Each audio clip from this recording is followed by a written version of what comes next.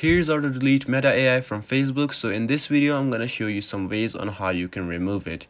Keep in mind that there's no official way of removing it, but we can try some methods. First, we're going to go to Facebook. So this is the number one. Here you can see I'm on the home page. We're going to go to menu first. Here in menu, just scroll down and you'll see the option of help and support.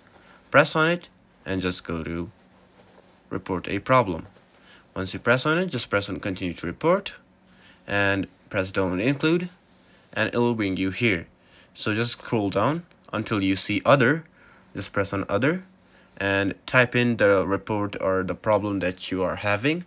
So I'm just basically having a problem with Meta AI, so I really don't like it, so I'm just gonna type in my reason, or you could type any other reason due to Meta AI or why you want to remove it. Just type in the reason. So I'm just gonna type in I really don't like Meta AI. Could you please remove it from my Facebook?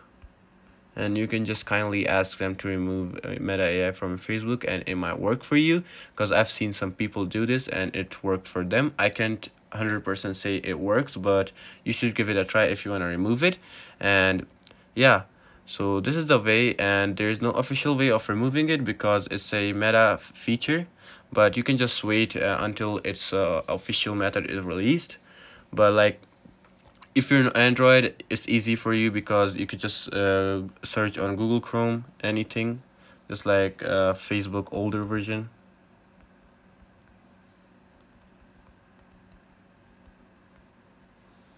And you'd get many APKs for it, and you could just basically install any older version and you could just have no Meta AI in them.